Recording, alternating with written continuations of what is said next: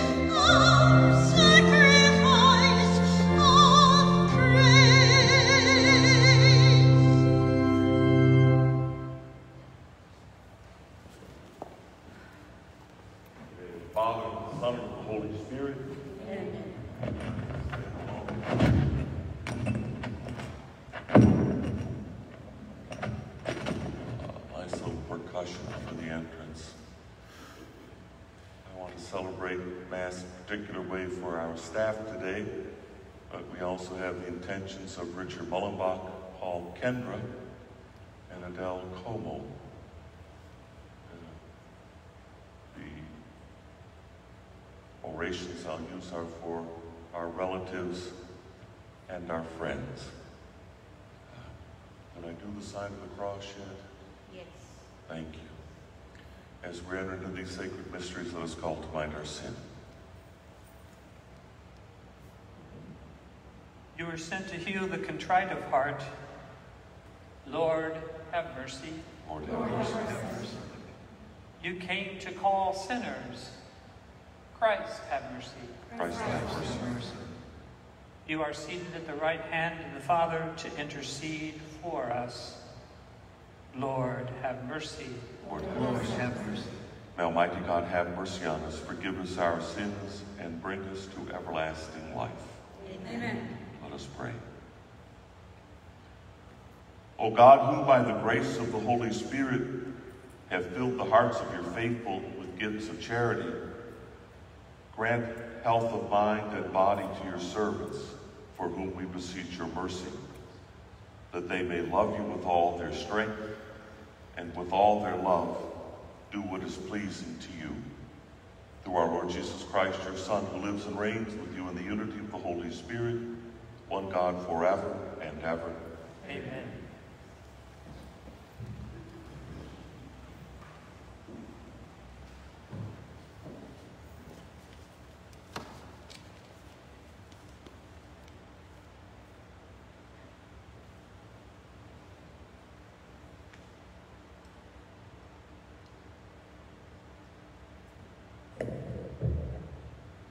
A reading from the letter of St. Paul to the Ephesians.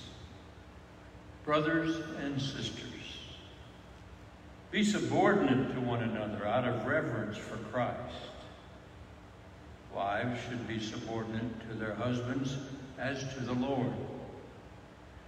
For the husband is head of his wife, just as Christ is head of the church. He himself, the Savior of the body. As the church is subordinate to Christ, so wives should be subordinate to their husbands in everything. Husbands, love your wives, even as Christ loved the church and handed himself over to her to sanctify her, cleansing her by the bath of water with the word, that he might present to himself the church in splendor, without spot or wrinkle or any such thing, that she might be holy and without blemish. So also husbands should love their wives as their own bodies. He who loves his wife loves himself.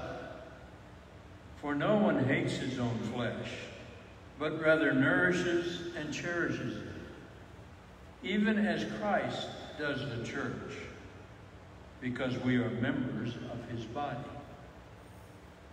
And for this reason a man shall leave his father and mother, and be joined to his wife, and the two shall become one flesh. This is a great mystery, but I speak in reference to Christ and the church. In any case, each one of you should love his wife as himself, and the wife should respect her husband. The word of the Lord. Thanks be to God.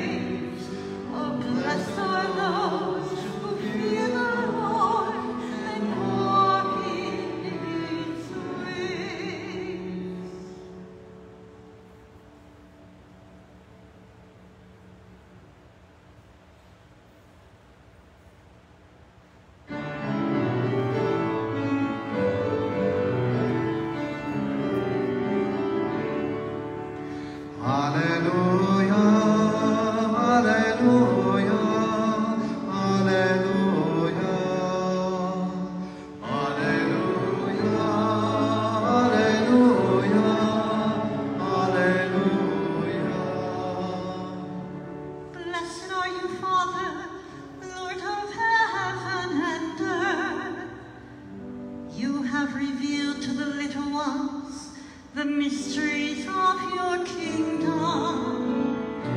Alleluia, alleluia, alleluia.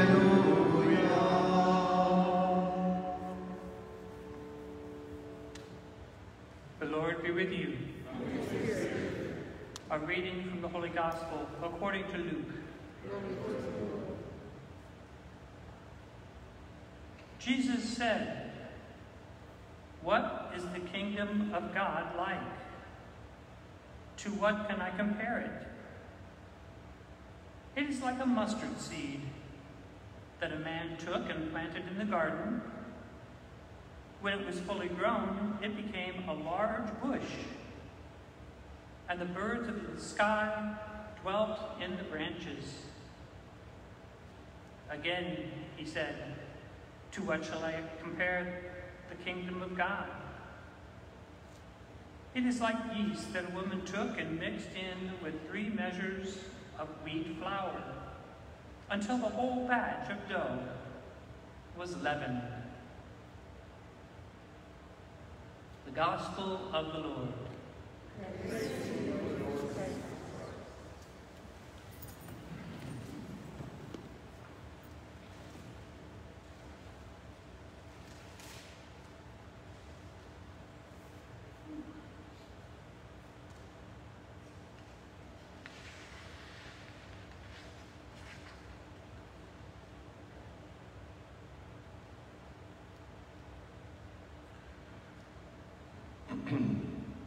This is a bittersweet celebration.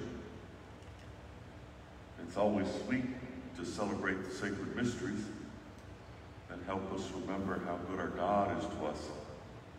But it's bitter as we face changes that we would prefer not to experience. I'm now officially in the 3rd age of life, which I think of above all as the age of loss. It's not all pitiful.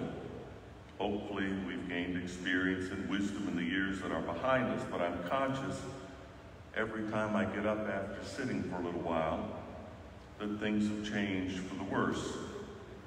I've lost some of my vigor.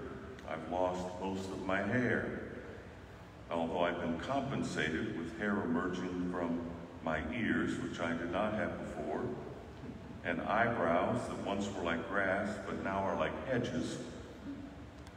It's still a time of loss, and so it is with our parish. I think often of my good friend Albert Jowdy, who had the privilege of pastoring this parish in his 30s, when many of you were not so very much older. I'm in my 60s, and you're older too. It is surely not the same. We've enjoyed here the service of an extraordinary group of women who have led an exemplary program of faith formation for decades. Some of our programs have been models for the Archdiocese. Now, although we know philosophically that all good things come to an end, we would wish for a better way to reach that end than having it forced upon us by a pandemic. It seems almost tawdry to have to say goodbye to a fine team of people because of economics determined by a creature we can't even see. I prefer today to speak of mustard seeds and yeast.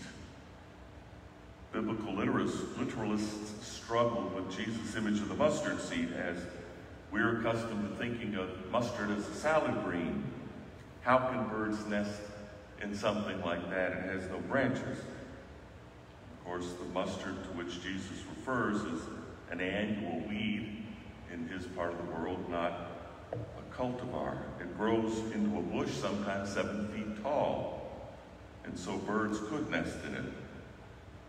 It would seem at first glance to be compared to a mustard bush, and worse, to only the seed.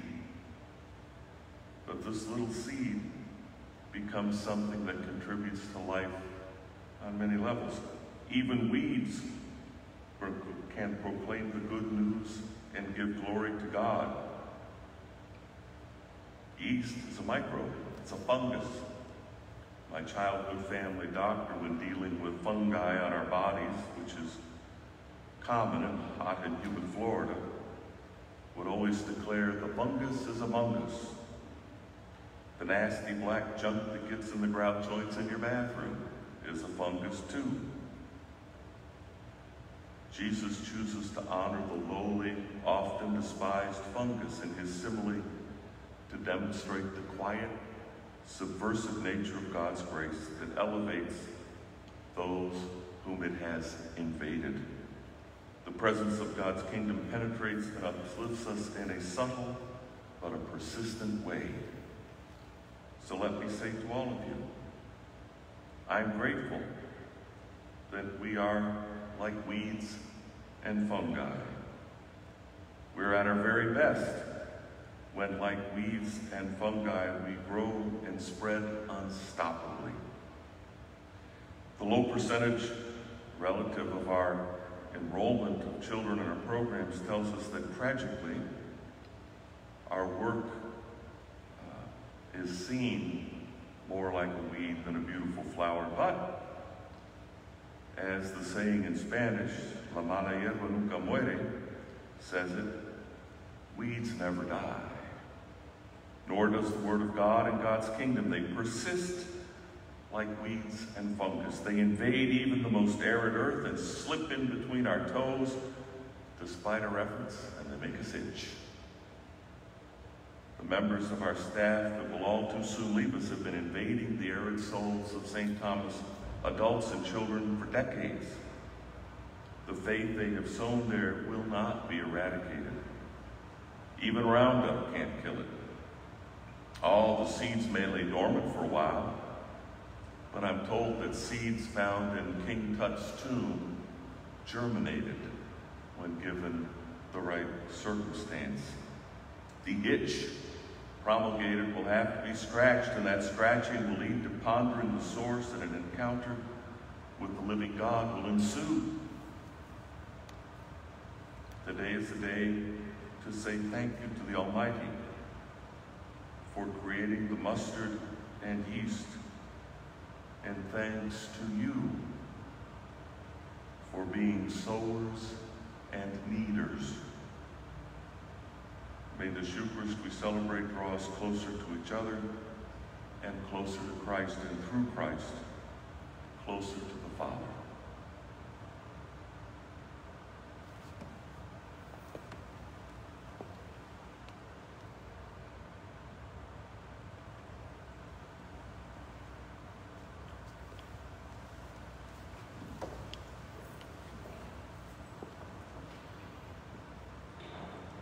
Men and women of faith, let us turn to our loving Father, confident He will hear and answer the prayers which we offer in Christ's name. For church leaders, may God grant ample wisdom, patience, and love for all who lead the people of God. We pray. Lord, hear our prayer. For civil authorities, may God grant them compassion and wisdom in their decision-making. We pray. Lord, hear our prayer. For our loved ones who suffer in mind, body, or spirit, may Christ's healing hand rest upon them and bring them relief. We pray. Lord, hear our prayer. For all members of this community, may the love of Jesus flow through us to one another in small and large ways. We pray. Lord, hear our prayer. For Richard Mullenbeck, Paul Kendra, and Adele Como, and for all our beloved dead, and for those who have no one to mourn their death, may they soon be welcomed into the fullness of the kingdom. We pray. Lord, hear our prayer. Almighty God, our Father, please hear and answer these our prayers, both spoken and unspoken. which we offer from our hearts through Christ our Lord. Our song during the preparation of the gifts is number 386, The Servant Song, number 386.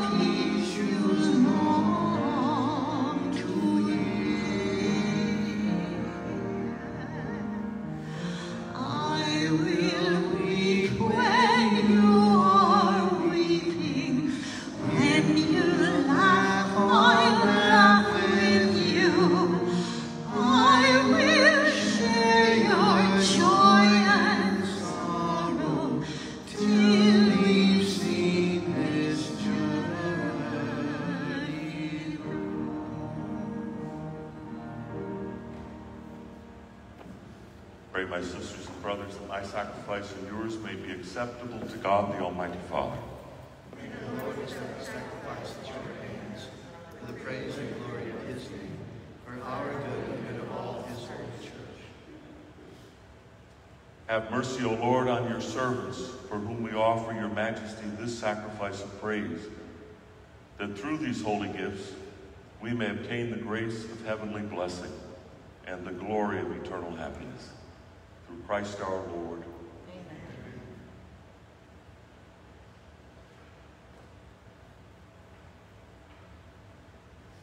The Lord be with you. Lift up your hearts. Let us give thanks to the Lord our God. It is right and just.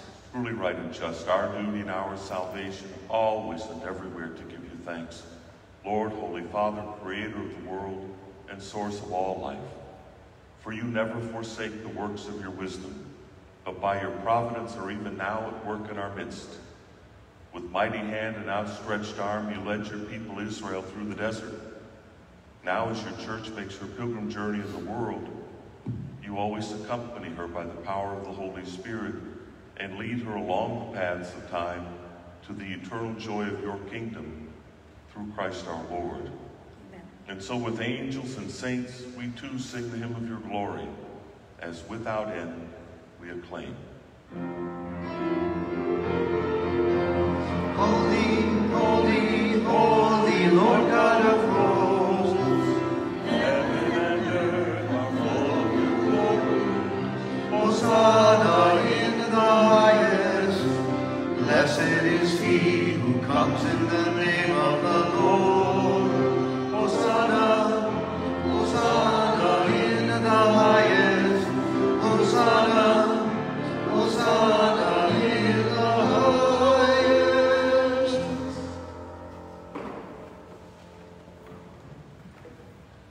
You are indeed holy, and to be glorified, O God, who love the human race and who always walk with us on the journey of life. Blessed indeed is your Son, present in our midst when we are gathered by his love, and when, as once for the disciples, so now for us, he opens the scriptures and breaks the bread.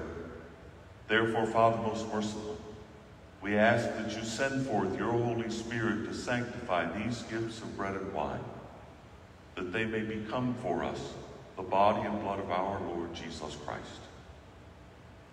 On the day before he was to suffer, on the night of the Last Supper, he took bread, said the blessing, broke the bread, and gave it to his disciples, saying, "Take this, all of you, and eat of it. For this is my body, which will be given up for you."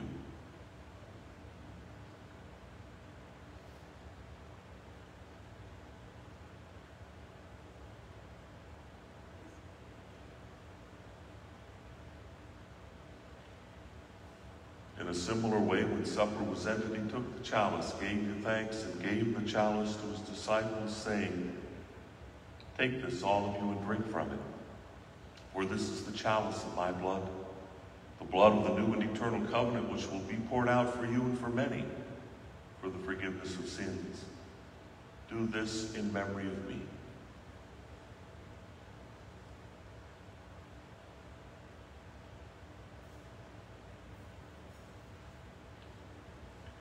The mystery of faith. When we eat this bread and drink this cup, we proclaim your death, O Lord, until you come again. Until you come again. Therefore, Holy Father, as we celebrate the memorial of Christ, your Son, our Savior, whom you led through his passion and death on the cross to the glory of the resurrection, and whom you seated at your right hand, we proclaim the work of your love until he comes again, and we offer you the bread of life and the chalice of blessing. Look with favor on the oblation of your church, in which we show forth the paschal sacrifice of Christ that has been handed on to us. And grant that by the power of the Spirit of your love, we may be counted now and until the day of eternity among the members of your Son, in whose body and blood we have communion.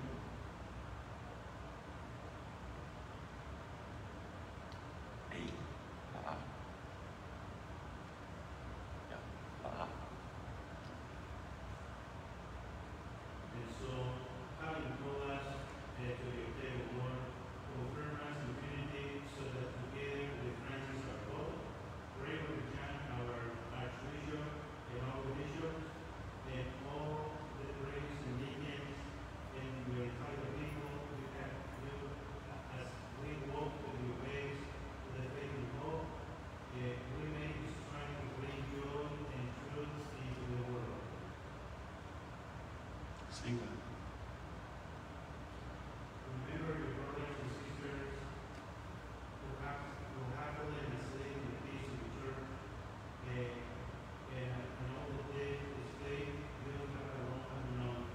Admit us to rejoice in the light of your faith, and the resurrection give us the fullness of life.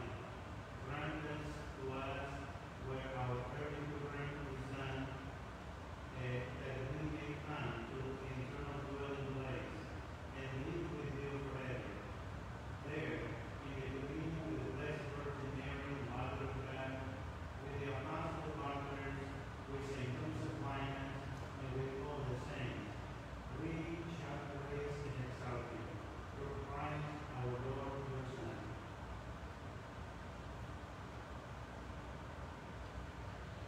Through him, with him, in him, O God, Almighty Father, in the unity of the Holy Spirit, all glory and honor is yours forever and ever.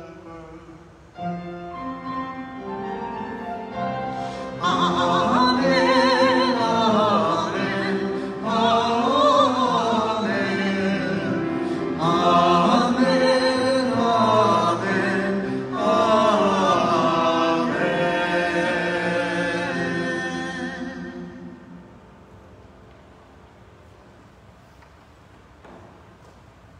And the Savior's command, informed by divine teaching, we dare to say, Our Father, who art in heaven, hallowed be thy name. Thy kingdom come, thy will be done, on earth as it is in heaven. Give us this day our daily bread, and forgive us our trespasses,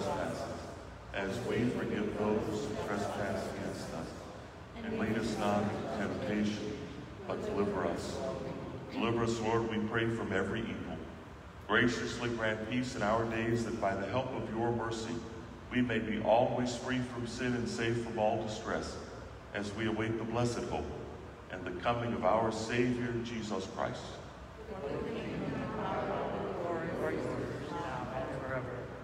Lord Jesus Christ, who said to your apostles, "Peace I leave you, my peace I give you," look not on our sins, but on the faith of your church, and graciously grant her peace and unity in accordance with your will, who live and reign forever and ever. The peace of the Lord be with you always. With your spirit. Let us offer one another a sign of Christ's peace.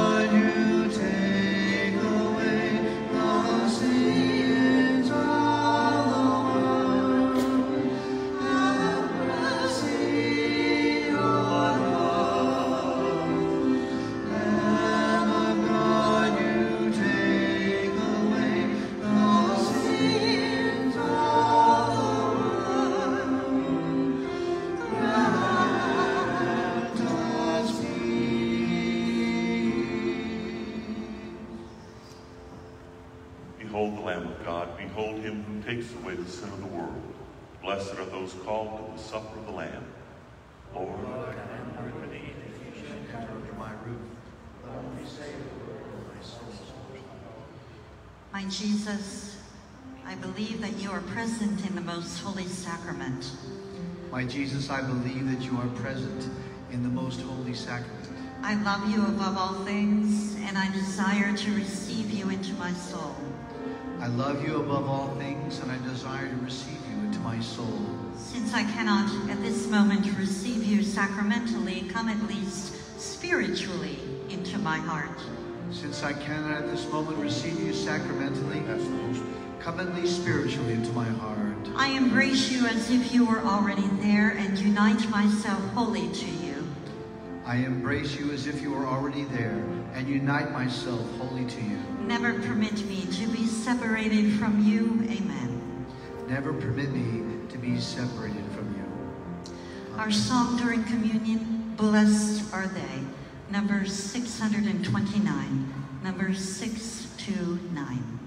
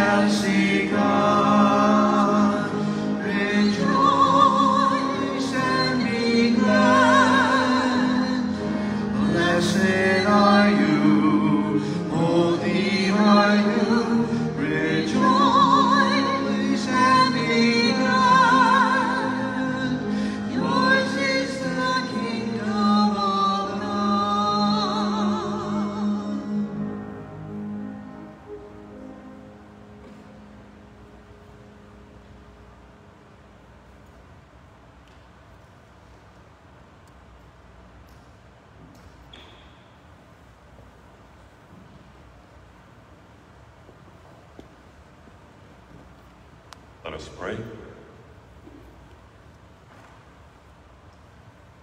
We ask you, Lord, as we receive the divine mysteries, grant your servants to whom you have given a love for us, pardon for sins, consolation in this life, and unfailing guidance, that all of us, united in your service, may rejoice together before your face. Through Christ our Lord. Amen. Will Pat Grissom, Rebecca Hartman, and Ann Rinkus please come to the front and face the assembly